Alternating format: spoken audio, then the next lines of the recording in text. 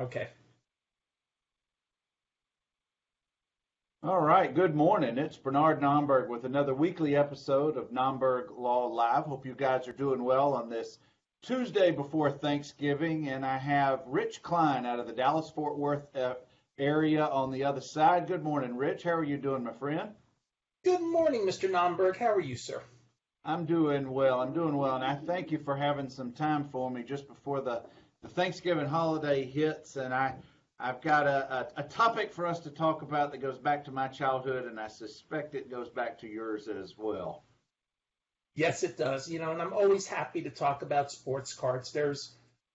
When you read about some of the negativity there's so much positivity about the sports cards that if we focus on that, we're better off as a hobby. And, in our pre-discussions, you seem to also enjoy the hobby for what it is because you don't need to make a living from it. You don't need to make money. I get the feeling you collect because it brings back the memories of your youth and playing with your friends when you were 7, 8, 9, 10 years old. You hit the nail on the head. That's exactly right. I got out of the hobby, I'd say 20 to 25 years ago, just because life happens, and I put all my cards in an area of the house that didn't need any attention. But then about a year to a year and a half ago, I found them again, and I've jumped back in. And gosh, what a difference! And I hate to sound like an old guy, but the hobby from when I was a kid to the hobby is now as a grown adult, it's night and day. And I know that, and I didn't do a proper introduction, Rich, and I apologize. Let me back up for That's just a okay. second. Guys, we are very, very pleased to have Rich Klein with us today. Rich is one of the industry titans, in my opinion. He's been part of the industry, and when I say industry, the sports card hobby, for more than 40 years. And I'm going to not do a proper full resume of Rich, but he was with Beckett for many years, and most recently he's been with Check Out My Cards, COMC. And Rich, I'm going to turn it over to you to let you share a little bit of your history so people know just where you're coming from. Okay, as you've done a pretty good job. I did my first card show in 1979. Before that, I'd actually started reading about the hobby in 76, 77. The first Sports Collector's Digest I ever received was the April 15th, 1977 issue. I think the January 1977 issue was the first of the Trader Speaks, which was the most influential hobby publication of its time. And then I did my first show in 79. I did some work for Baseball Hobby News on and off as like selling to stores or setting up at shows for them through 1990. I also was a full-time dealer from 1986 to 1990. And then in 1990, I went to Beckett. I stayed there till 2007, did contract for a couple years, and then went to work at Bank of America after, like a lot of people, I got affected by the recession. And when Bank of America outsourced my job, I was very fortunate that the owner of COMC saw a LinkedIn post I made which said, while I'm between positions, oh, that means basically the email comes, oh, that means you're available. Yeah. Usually Yeah. if you're between positions, you're available. And, oh, okay. And then a month later, I was out in Seattle for my training, and I'm approaching 3 years now at COMC. And it's like anything else, it's 98% positive in the hobby. And there's a couple things I'd like to fix, but with what I do. But, when you don't feel like you're going to work when you go to work, it's a pretty good thing. That's a great thing, Rich. We should all have a profession or an interest that brings us so much joy. And I've heard you on several podcasts over the last year or so, and I know you're a fairly regular on a few. And that's what led me to you, because it just comes out in the way you expressed yourself and your feelings about this hobby, about a sport. And when I say a sport, I'm largely talking baseball here. It's a sport that so many of us love and just find so much pleasure in being able to just share it with others. And that goes all the way back to childhood and watching on TV or listening on the radio to our sports heroes. And speaking of that, where did you grow up, Rich, and who were some of your sports heroes as a child? I grew up in the New York metropolitan area. The town is actually called Saddlebrook, New Jersey, 12 miles due west of the George Washington Bridge.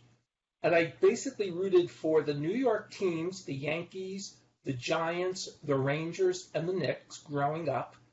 And I also was a Houston Astros fan because my father did a couple projects in Houston. So I saw my very first games ever in Houston when I was very, very young. So the Astrodome was one of your places you visited. And I can't see you anymore. I just want to tell we're going to be live. I can see you and hear you just fine. Are you? Okay. Can you hear and see me? Now it's back. Okay. Sometimes it goes in and out, but just keep talking. You were telling us that you used to visit the Astrodome as a child sometimes. Your dad had business I visited the Astrodome. I was probably 5 years old, and so I was a Houston Astro fan, which leads to my three favorite players growing up: Jimmy Wynn, Cesar Cedeno, and Thurman Munson. Two Astros and a Yankee. That's you got me right here with Thurman Munson. He's my guy too. 8/2/79 was a very sad day, and I still remember. I think I was playing outside. I'm 18, but I'm still playing outside when the plane crashed and we got word, and it was just a horrible sinking feeling. And and it was almost as if he knew, because like a couple of days before the plane crash, he says, I just want fans to remember me as I was, stretching a single into a double. And somewhere in my closet at home, and I need to put it up in my office, I have a beautiful oil painting done of Munson, which I always kept up at Beckett, which I don't keep up here. But it's something I definitely need to think and get out of my closet. So it affected me on that level because, when you're 19 years old, 18, 19 years old, and, when you hear one of your favorite players isn't going to be around, it's a very sad day. It is, and it's still, for some of us, even though it's 40 years later, it's still a very sad day. But what was a good day was a few weeks ago when he was announced in the modern class of being eligible for induction into the Hall of Fame. And there's a lot of movement. Go ahead. I'm sorry, when I looked at the 10 candidates for the Hall of Fame, none of them reached out like, okay, this is egregious that they're not in, but none of them reached out like, oh my God, if you put him in, it's terrible. And so that's a sign of a really good Veterans Committee class. Like, they'll fit in. It's not the top tier, but it's a tier that works. And I know there's debate about every one of the players, and we could spend all day just talking about Ted Simmons versus Thurman Munson. But if you look at Munson's numbers compared to Fisk and Bench and some of the historical greats, he fits right in there. And maybe that's just me with my heart and not my head, but I think he deserves at least a good shot at it this year. He does. So does Ted Simmons. Ted Simmons had the unfortunate part of being second fiddle to Johnny Bench in the 1970s.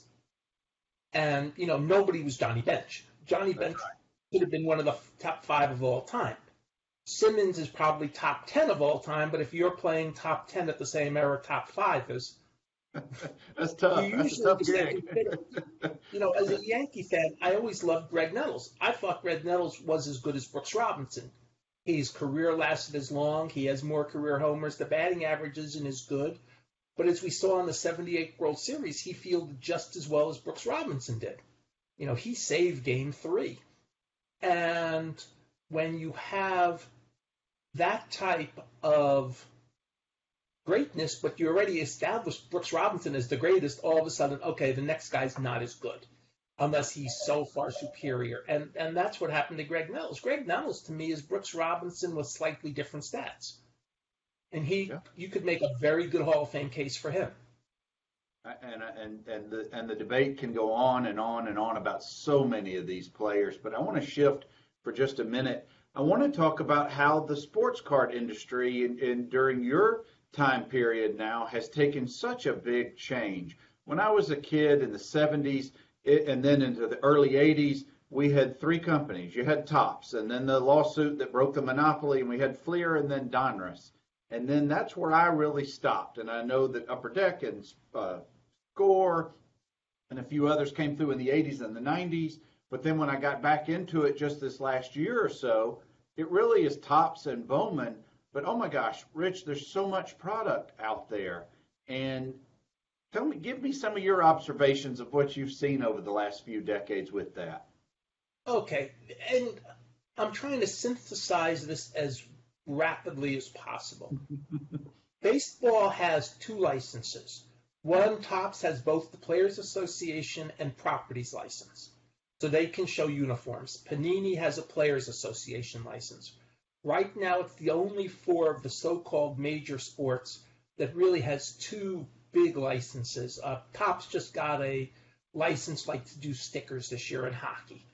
And that, and so they'll probably work on things like that to get more companies in doing different things. And so it does bring some clarity to the market when you only have one company making product, baseball or football. They'd rather deal with 30 entities than 300 entities. It makes sense. You're a lawyer. I bet you'd rather, if you were dealing with an entity and there are 50 people in the organization, you'd probably say, can we just deal with 5 people instead of 50 people in that group? So I don't get one. Yeah.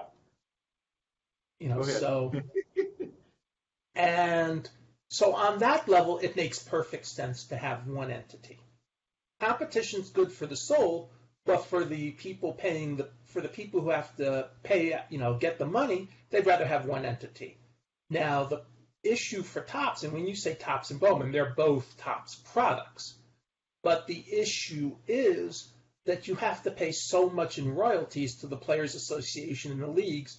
You have to do a whole bunch of products, and you do not just products that you see at the hobby stores, at the retail stores, but you have online products, you have on-demand products. All those products help pay your bills. And so you have to have what could be a more confusing market. The way the market has evolved, we can't have a basic top set anymore that shipped on December 31st, and that's the only thing you get for the year. You have to have more options. Now, do we have too many options? That's not something I know the answer to. I know sometimes I look and I say, what is this? And I say that at work. But there are other times, but I also still know enough people at card companies where they'll say, look, we have to do this so we stay in business. Would you rather they stay in business, or you'd rather have no cards at all? Yeah, you hit the nail on the head about that, Rich. It's if I wanted to get my Jim Rice or Fred Lynn rookie cards, I knew exactly what I was going to be getting, and it was this one awesome card put out by Topps in the mid-'70s. Then you get into the 80s, and you got multiple companies, but it's still only like 1 or 2 cards per company. But now, if you wanted an Aaron Judge rookie card from whatever year, you're looking at potentially hundreds of variations, short prints, etc. And that's what really was very confusing when I got back into the hobby and started studying and reading about it, going on eBay, Facebook, etc. My head exploded. And it took almost this 9 months to a year to really focus or narrow down how I was going to approach a pleasurable hobby as opposed to this big stress. And that's going to lead what I want to hear from you a little bit about. What are you hearing from either on the inside from your position or from the collectors who you know in the hobby, or dealers in the hobby? How do they approach this? Everybody approaches it differently. And that's one of the beauties of the hobby. One of the podcasts, there's a young man named me with Stefan who works with me in this office. He's not in the office right now, but he works with me. He does a podcast every Wednesday night called About the Cards. And there is a gentleman on that named Ben, and his policy is that if you didn't want it yesterday, you wanted it today. If you didn't want it yesterday, you don't need it today. In other words, don't chase the hot cards. And he's got a point on that. But the problem with that is a fallacy too, because things change. Players become starters. Players get to the majors. Players slump. You may not have wanted it yesterday because you may not have realized that, if the New Orleans Saints have 3 quarterbacks and all of a sudden the third quarterback, the emergency quarterback, comes off the bench and throws 5 touchdowns, you may want his card the next day. You didn't think about it because he's the third stringer, and who would want his card when you've got 2 really good quarterbacks in front of him? Yeah. And so there's counterbalances to everything. So I think you hit it correctly. You took a while, you studied, and you found what your niche wanted to be, which is I want to get X or Y. Some people will want to do the 70s and just get their Rice rookie number 622 or their Lynn rookie number 616, or their 70, or the Breck rookie and Yount rookie 223 and 228, and work on their sets slowly. Other people will just buy the set because it's not that expensive. You buy back your childhood. 79, okay. I talked to John Newman's podcast, and he talks about getting a Reggie Jackson card out of the very first pack he got when he was 7 years old. What's going to hook you better than getting your hero in New York when you're 7 years old? That's exactly right. And I don't have a problem with people buying hobby packs. I don't have a people with buying retail packs. There's a store near me, and the manager used to say, Rich, if you have $20 in your pocket and you really want to buy cards and you don't want to buy a few packs, you're fine. Go to Walmart, go to Target, get the $20 blaster box. You're getting cards, and if you got something good, you can still bring them in here and sell the better card. We're not going to say no to a card we can sell for more money. So they had it correct. Whatever gets people into the hobby works. Whatever you do as a collector works. Whether you just do vintage, whether you do new, whether you chase the hot cards, whether you look for weird variations nobody else has, whatever, that's really intense and sophisticated. But whatever you do is the right decision for you. Budget your money, spend what you can afford, and do what the right thing is. I hope you guys are listening to what this man has to say. If you're interested in the sports card industry, you really have got to listen to Rich. He's been part of the industry for 40 plus years, now with COMC and doing a job. No, it's not a job. It's a hobby. It's a labor of love. It's something he truly enjoys doing every day. This man has forgotten more than we'll ever know about the sports card industry. And if you're just joining us, it's Rich Klein with me today, and I'm so happy that we're having a conversation about where we are in today's hobby. It's so different. You've got with the onset of social media, YouTube and breaking. Rich, I had to learn all the new lingo. I had to find online dictionaries just to tell me what all the acronyms stood for. I had to find private Facebook groups, closed Facebook groups, just to find the neighborhood where I wanted to hang out, so to speak, where I could ask my basic questions. And I found one. David Reyes has a great one called SVA Card Collectors. And we've even, and I don't know if anybody else does this, but Rich, are you aware of folks on Facebook or on Instagram or anywhere else who does an online trading card night? You ever been part of one of those? I know there's one that's related to the National because I know COMC was involved during the National and online trading night. We have a social media director, and he also has an assistant, I believe, out of the Boston area who was doing stuff during the summer when he was in college, and they did the work for the Instagram trade night. I'm not on Instagram, or if I am, I don't pay any attention to it. So I need to get in touch with your people because we've now done 2 this fall on Facebook. And we create albums, and we've got all of our folks online, either live like you and I are doing, or they're monitoring it through the Facebook live feed. And we had so much fun. And what happens is the first part of it is actually trading, buying, selling, et cetera. But then the second part becomes a roundtable discussion with everybody from different parts of the country sharing their ideas and thoughts on the hobby. And it's so much fun. And I didn't know if you've ever been part of that. I've never been part of a trade night like that, but that sounds like a fun event. It is, and I'm going to invite you to our next one. I don't know when it's going to be, but I'll get word to you. Rich, I want to talk to you about, before I got back into this, the last several years with the popularity of YouTube and Instagram with live video feed, breaking, busting open a box of cards and selling packs has become such an explosion of popularity. Have you ever been part of that? What are your thoughts about that popular concept? I am generally in favor of breaking. Done right, breaking is one of the best things that can happen in the hobby. Mm-hmm. It gets you more product out in the marketplace and a way to do it. Card companies have been a big fan too because it guarantees sales of their product. And, depending on how the break is done, if you're, let's say, a Kansas City Royals collector, right now you can probably get into any break that you want the Royals reasonably cheaply and just get a whole bunch of, you get all your Royals cards and say thank you and finish with your product. If you get a hit, great. If not, you've got your base cards and you're still happy. So on a general level, yes. Are there problems with breaking? There's problems with everything. But I go to the breaking pavilion at the National. It's a hopping room. It's really been cool. The breaking area is really cool. And they're breaking stuff at the National. And one of the few downsides is that it does provide a bit within the hobby of a glut of the more base cards. But I'm okay with that because we're not recharging the 80s and 90s, what they call the overproduced or the junk wax era, because we know those base cards aren't going to put everybody through college.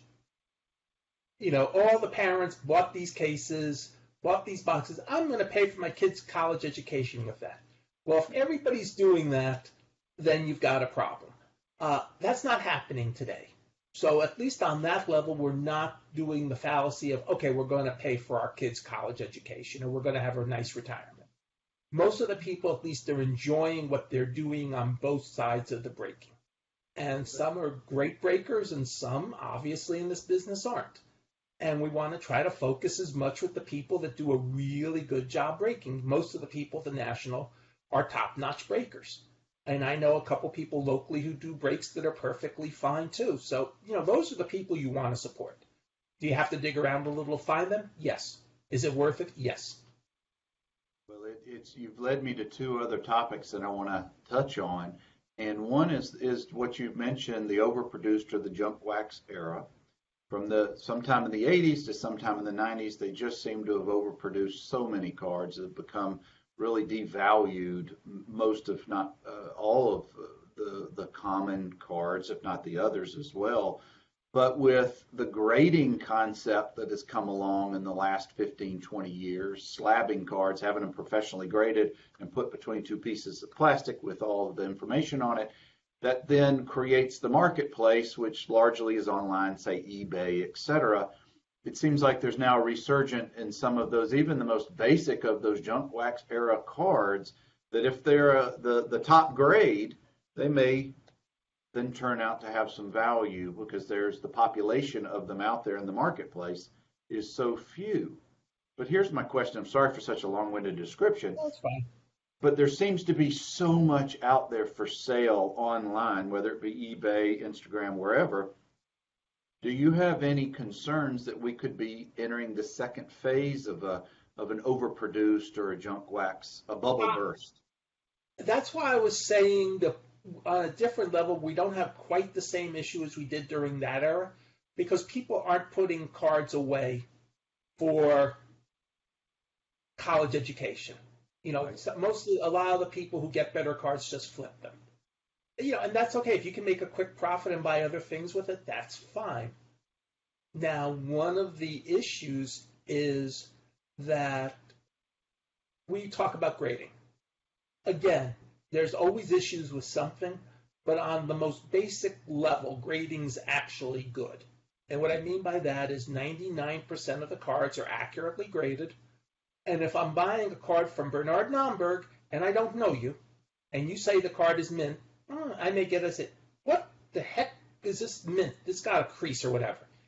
If I see a card come with a PSA or a BGS 9 or an SGC 96 or 9 or whatever they're using now, if I see that come in that way, I've got a pretty good idea what I'm buying, that it's truly a mint card. And if it's truly a mint card, especially from that era, and there's a premium for it, I'm happy to pay it because I have a better idea what I'm getting than if I'm just going by eyesight. I can't, I look at a card, sometimes I'll put a magnifying glass on just so I can make sure I do at least a quick inspection before I put them for sale for myself. Excuse me. But I look and I say, okay, this is a nice card. All right, I'll put it here. Or this has crease in it, I'll put it here. And that's about the extent of how I grade a card.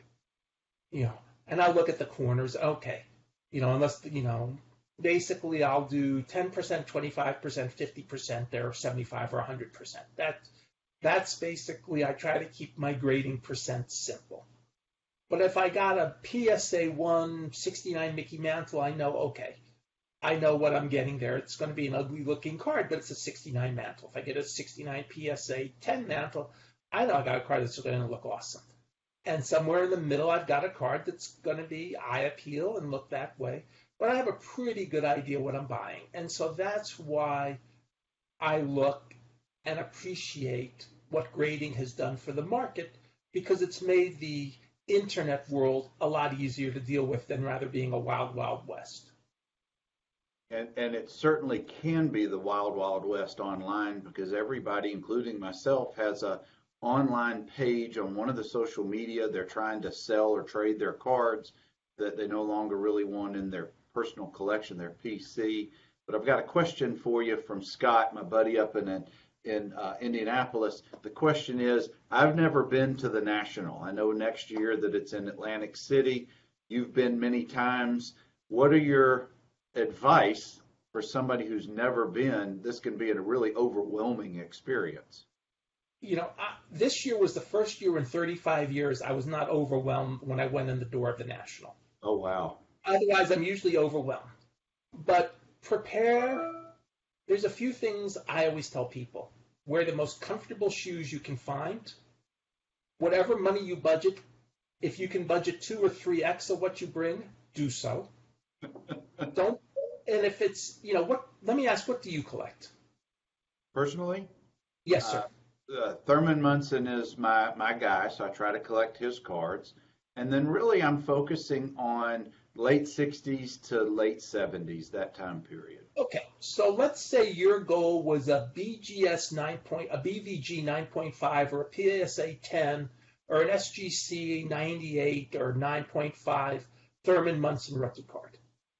That would be the case where, okay, if I saw one at a reasonable price at the National, I would tell you just buy it because the odds are there aren't that many if you were comfortable.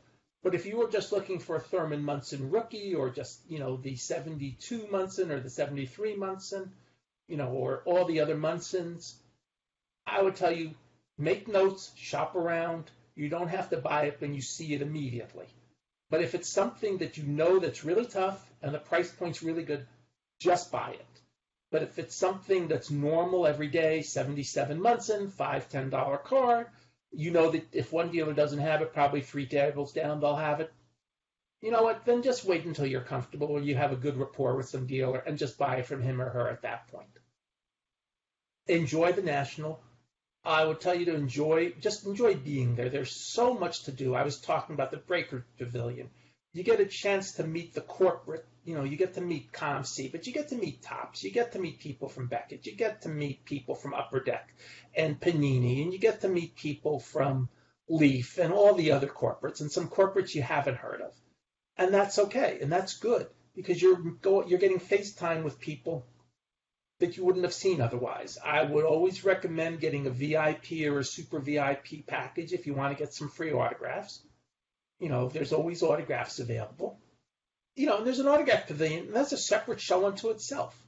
So there's almost right now like 4 shows going on within one at the National, which makes it so overwhelming. You have the autograph pavilion, you have the Breakers Pavilion, you have we'll call it corporate row. It's sometimes broken up a bit, but we'll use corporate row as the simplest term. And then you have the card show. So you've got so many disparate elements that it can really be overwhelming. But if you focus on 1 or 2 things at a time, you'll be better off. Follow-up question. Is the National, in your opinion, a place somebody who's visiting, not a dealer, has a table or anything like that, somebody who's visiting, is it a situation where you can bring cards to trade, or is it largely a buyer's situation where you just better bring your cash? It's like any other show. You can bring cards to trade. Just remember, the dealers have huge expenses getting there. You have to figure most dealers, and I sat and did with a friend of mine who set up this year, and we sat and we did the math before the show. And for him to do the National, it cost him somewhere between $5,500 and $6,000. Now, when you're laying out $5,500 or $6,000, you either have extra money in your pocket and you're doing it as a hobby, hoping that you get most of your money back, and then getting a little bit of a vacation while you're there, or you've got to make some serious coin. Yes, you can bring cards to trade, but you have to understand this isn't a local, like I run local shows in Dallas. Those are $40 a table. Or my synagogue show is $35 a table. You can bring cards pretty easily to trade when the dealer only has to spend $35 for the table and maybe $10 in gas to get there. And at the synagogue, we feed them lunch for $3 a person, basically. So if they're spending $50, for them a trade is no big deal. Multiply that 50 by 100, a trade becomes a big deal because then they'd rather have cash in their pocket. So you've got to trade up for the dealer. You can't assume that the dealer's going to trade in your benefit. Talk to me a little bit, Rich. Let's pivot away from the national, and I appreciate your time. And we're getting a little closer toward the end of our conversation. And if you guys have any questions or comments, just throw them here, and I'll get those to Rich. This is a big open-ended question, Rich, but with your history and what you've been through and seen in the hobby, do you have your crystal ball to kind of predict where the hobby's going at this point? I have no idea. I tell people this story. In 1991, and I still have the article, so I can talk about it. The PSA 8 Wagner, I said, well, based on what's going on with the market, it should sell between $150,000 and $200,000. Well, who knew there was going to be multiple bidders, including, Wayne Gretzky and Bruce McNall, who was then the owner of the Kings, and it went for $500,000. At that point, I put away my crystal ball and says, never again. But I think one thing I can guarantee you is that whatever level we end up at, a collector will always collect. There will always be a place for people to chase their Thurman Munson cards. There'll always be a people to finish their old sets or their new sets. As long as we're in the retail markets, the Walmarts, the Targets of the world, there'll always be a way to get some people just to buy packs to play with. I look, and there's also Magic packs there. So, if you transfer some of the kids from those packs to sports packs, it's a good start. So we will have a hobby. Where it's going to be, I don't know the answer to that. But will there continue to be things? Absolutely. Every day I see things coming for COMC, and I look at some of what comes in, and I used to think I was all that. And with the stuff that comes in, I say, I know so little, because there's just stuff that comes in every day, old, new, borrowed, and blue, that I've never seen or heard of before. Wow, that's saying a lot considering where you've been and what you do. But maybe the better question would have been, trimming scandal and other news and FBI, all those issues aside, do you see the hobby as being a healthy hobby right now? That should have been the better question. The hobby is thriving right now.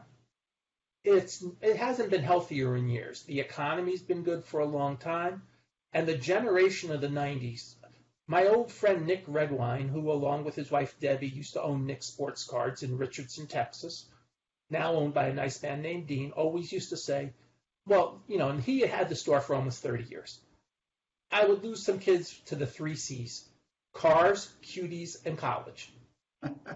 Now, the era of the kids that collected in the 80s and 90s, they're coming back. They have money in their pocket. They've established their position. Their families are either a little bit older or they're getting families, but they're settling down to hobbies to pass on to the kids.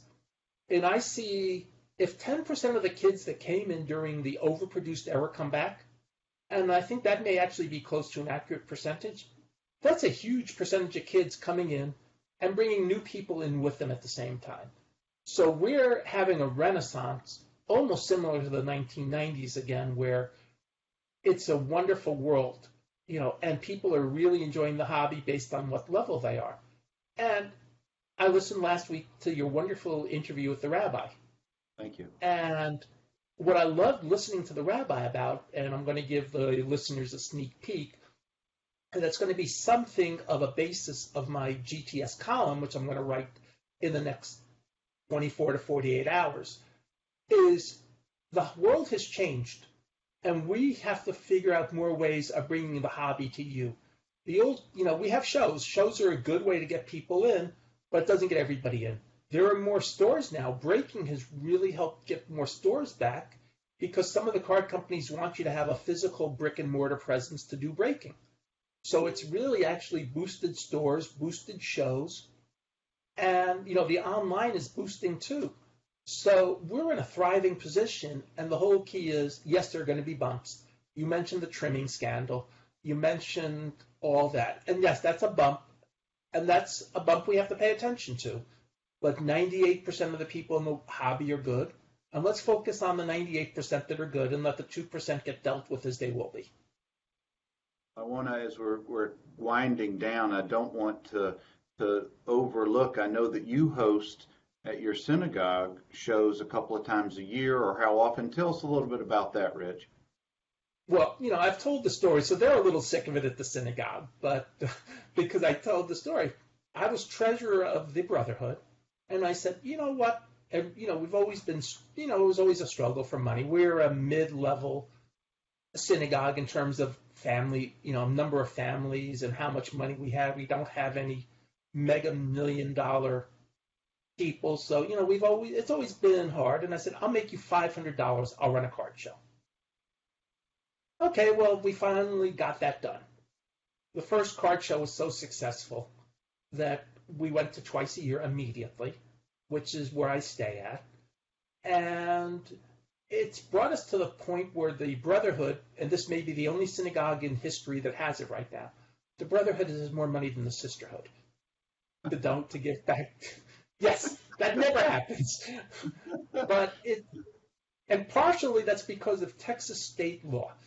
And you're a lawyer, so you'll appreciate this. Well, I didn't know this. Texas state law prohibits nonprofits from having more than 2 raffles a year. Well, I was doing 10 door prizes a year. That could be construed as 10 raffles. So I was breaking the law with every show. So one of our Brotherhood president at the time was in the hobby in the 90s, and remember this dealer would bring grab bags to the show with him with a prize, and the prize was always worth the $1 you paid for the grab bag. And he says, why don't we do a grab bag and put a prize slip inside? Well, of course, when you're giving, then you start giving people free cards for showing up and making a suggested donation, and then they're getting good cards and they keep buying more. Stefan, I was telling you about, he found some card that he put on COMC for $400 out of one of our bags. Some Evan Mathis serial numbered cards, because Evan Mathis buys back his own cards because he's a big time card collector. All of a sudden, people say, whoa, wait a second, free cards or cards for $1 and a prize. And we've given away some really, really good prizes. So it's a really good hit, and I keep the show to 40, the room only fits 43 tables, and so I'm not going to expand it. I take a couple tables, I put out a dime quarter box, so I don't have to really focus on, the cards I have for sale. If something happens, no big deal. If I make any money, no big deal. It is what it is. And then we have a couple prize tables. And I'd like to have a couple tables open for people to sit and trade. So we really have about a 35 to 40 table show. And, the synagogue, so it's really worked. And Adad is located at 6300 Independence Parkway, Plano, Texas, 75023, and we're in a shopping center. We're building our own building, and we're very conservative about that. We're not doing anything in building our own building that is something going to put us into multitudes of debt. And so for next year, we will still be at this shopping center location. It's a great location for what we do, and it's really accessible for a card show. And one of the great things, the next one is the second Sunday in March. Okay. And the reason we do that is we don't interfere with the synagogue and their Sunday school. We do it when there's no Sunday school, and that's when Plano, Texas spring break begins. And then also do a 2-day show Sunday and Monday of Labor Day weekend. Very good. I bet you already know this. Evan Mathis is from about 10 miles from where I'm sitting, from Birmingham. I didn't know where he was from, so thank you for telling me that. How about that? And he played at the University of Alabama before he went into the pros. And I've heard his famous story about the Mickey Mantle card. So yes. But where can people find you if they want to read your blog or get in touch with you publicly? How do people reach out to you or find you? Well, I'm on Facebook. I'll respond always on Facebook. I'm on LinkedIn. I'm on Twitter. I'm Saber Geek on Twitter. My GTS column is at Klein's Corner with both K's at GTS Distributing. And the last one I wrote was something that was very near and dear to me because I'm going to use the word stuck here for a few days until we switch positions. My wife got a kidney transplant yesterday up in New York through a wonderful Jewish organization called Renewal. And her mom is with her, but her mom is a little bit older and can't stay the whole time. So we're going to switch roles, and I'm going to go up to be the caretaker, probably next week or the week after. We have to work out, it becomes, a sequence.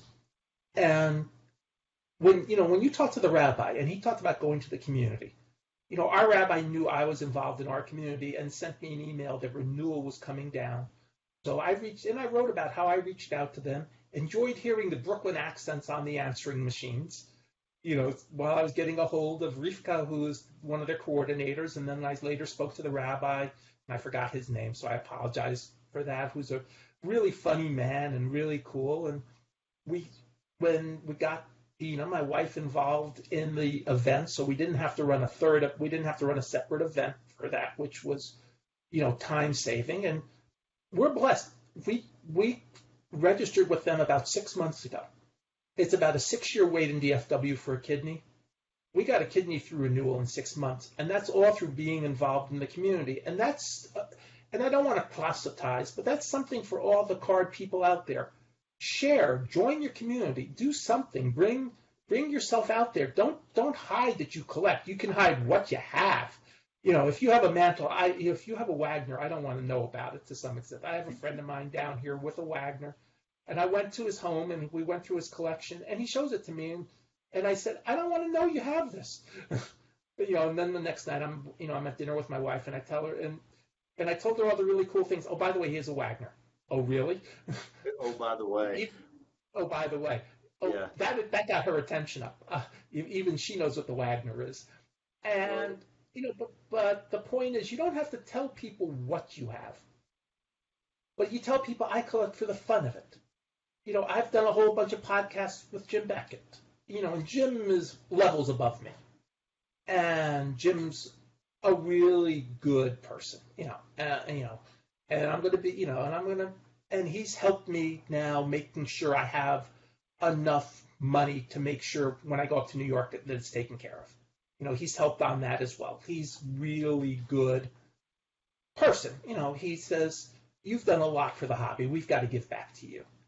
But, I do his podcast, and he's doing the same thing you're doing, positive orientation. Tell the good stories. Don't tell the stories about who ripped off whom. Tell the stories about how they were good with kids.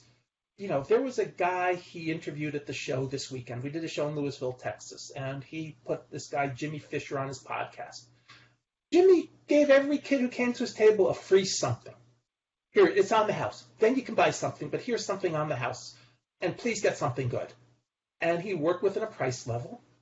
And, I bought dime and quarter cards from him. Jim bought dime and quarter cards from him. A little secret with Jim Beckett is that we were talking about the National. With all the money Jim Beckett has, you know what he's happiest doing at a National?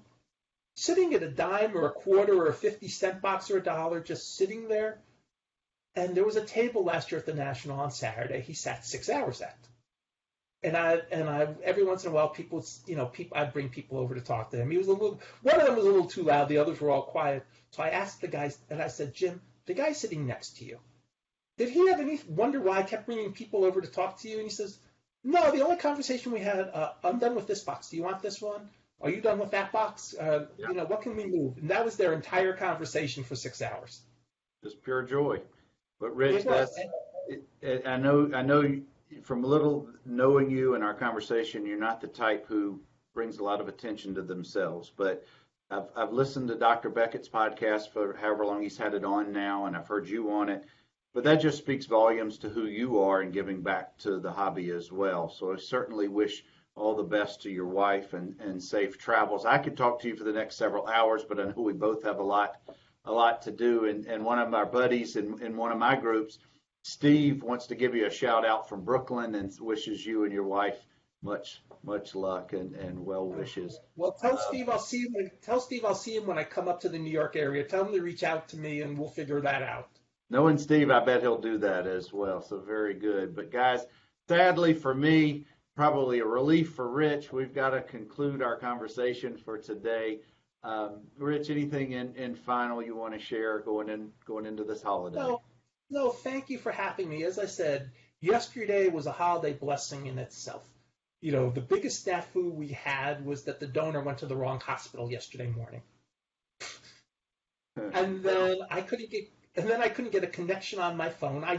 I don't have a smartphone. I have one of these wonderful old phones because, despite the fact we're doing this, I'm not always technologically savvy. Despite what but I'd rather just have simpler things because I'm really a simpler person deep down. But we're blessed. We got a kidney, dialysis, hopefully. And there's one of my customers, a nice man named John, actually is a warehouse manager for Fresenius, the group with Dina was getting her dialysis with. And so I saw him as I was leaving Sunday. I said, John, I'm sorry. I don't think we're going to have, I don't think we're going to be using your services for a while. And he laughed and he says, no, that news, I'm always happy to hear when somebody's not using our services. That's the best news I ever get. So, whatever it is, just stay in the community and reach out, and that'll be the extent of my sermon for today. Thank you, Rich. I truly enjoyed our conversation today, and I wish So the best did I. for your family. Guys, Thank that's you going so to much for conclude us. Absolutely, and I hope to revisit it again another day. Guys, that'll conclude us for another episode of NOMBERG Law Live, as we try to every Tuesday at 10 o'clock Central, 8 a.m. Pacific. Hope you guys have a great holiday and Thanksgiving and rest with food, family, and friends, and we'll catch you again next week. Take care.